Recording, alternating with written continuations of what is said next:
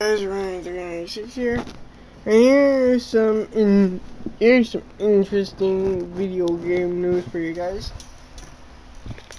The Batman Arkham Origins Complete Edition has been confirmed.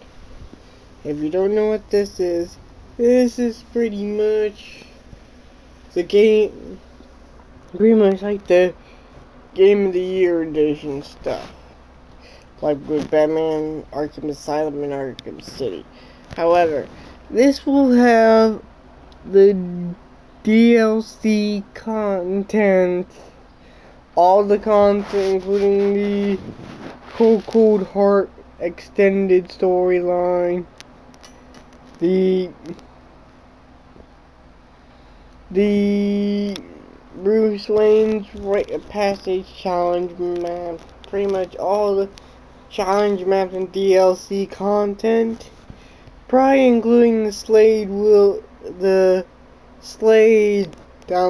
Deathstroke downloadable content also. So, still no word on Batman Arkham Knight, but I'll keep you guys updated on that. Now, if you want my opinion on this Batman Arkham Origins Complete Edition, this should have been ported to next gen.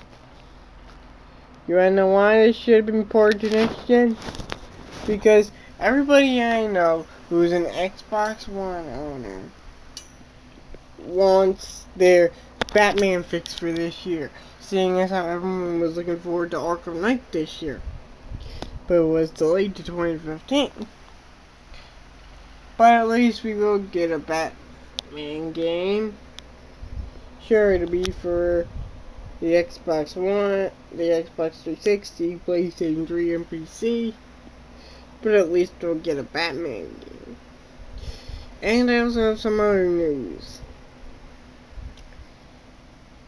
If you wanted to get Batman Arkham Origins Blackgate, but you didn't, because you don't have a Nintendo DS, a Nintendo or a PlayStation Vita,